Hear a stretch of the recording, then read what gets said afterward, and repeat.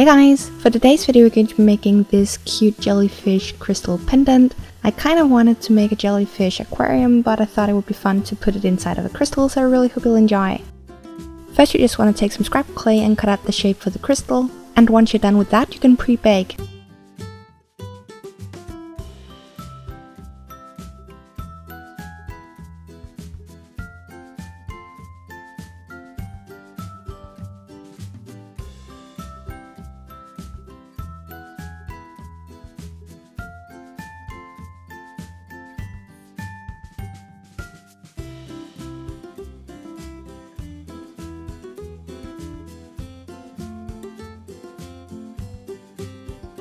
After baking, I glazed it, which is going to help so that when you make a mold, it's going to get a really smooth finish. You then want to take the side of the crystal that you want to face up and put it face down onto a sheet of clay, cut off some of the excess and then build a wall around it.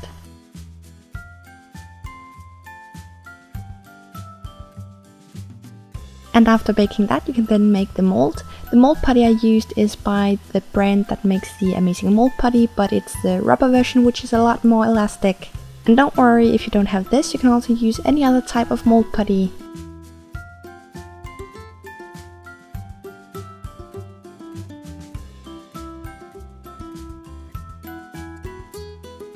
Once set, remove the clay. Next I mixed up and poured in my resin, and the reason why I'm doing it now is because it has to set for quite a while, so you're really only making the waiting time shorter by doing it now.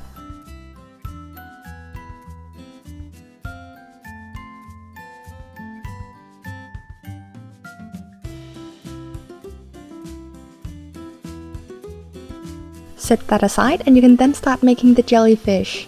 The color I mixed was mostly made up of translucent.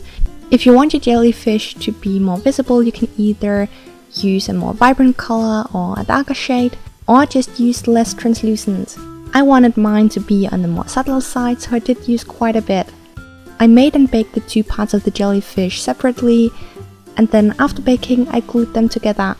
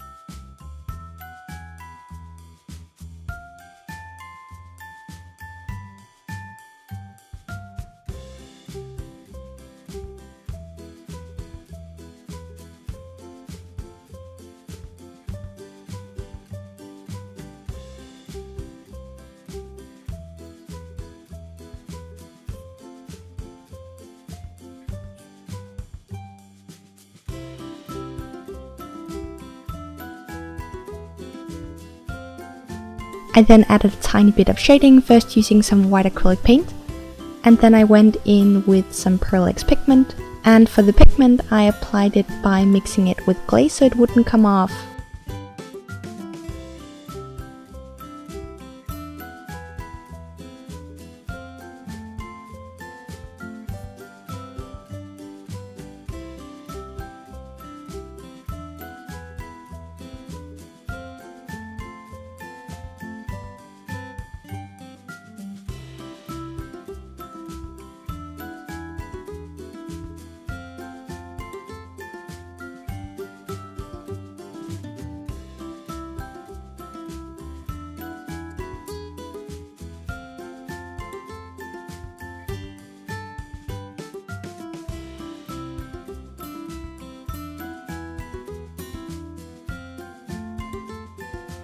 Back to the crystal, I first added some Pearl-X pigment and some mylar sheets.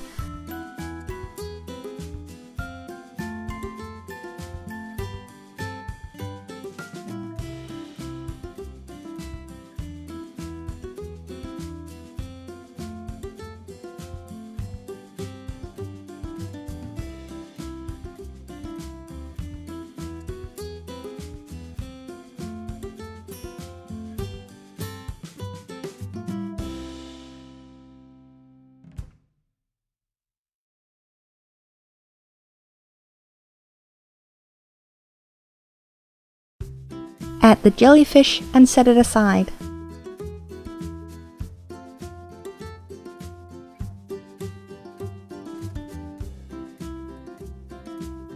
Once cured, take it out of the mold and then add any type of decorations you want.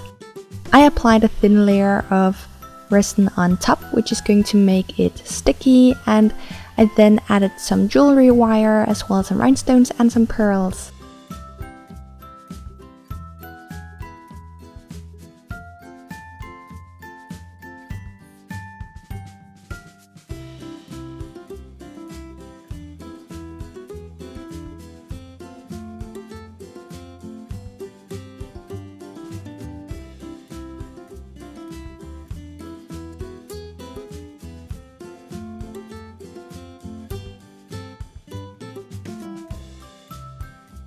Use some of the excess wire to make a loop, then add a jump ring and a chain, and you're done.